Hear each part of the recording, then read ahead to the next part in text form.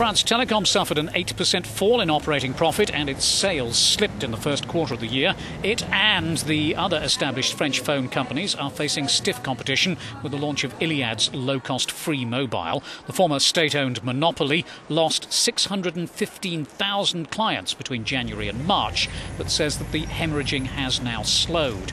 Meanwhile, the French mobile phone and broadband operator Bouygues is to buy Darty-Box. That's the Telecoms business of household appliances chain Darty, which is part of the struggling British retailer Cesa. Bouygues is paying €40 million. As part of the deal, Cesa will continue to get some revenues from existing and future subscribers.